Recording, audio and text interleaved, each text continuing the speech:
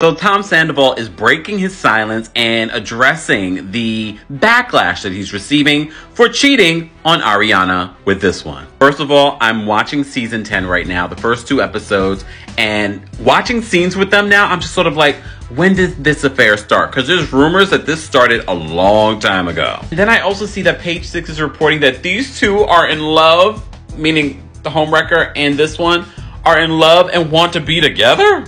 Girl, please.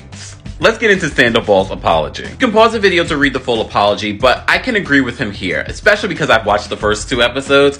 Here's the thing. These two, Tom and Tom, don't know what they're doing with a restaurant. I was under the impression, after years and years of watching Lisa Vanderpump run a restaurant, they would know how. Apparently, still, they do not. But it is true. There are other people involved here, so don't boycott their restaurant.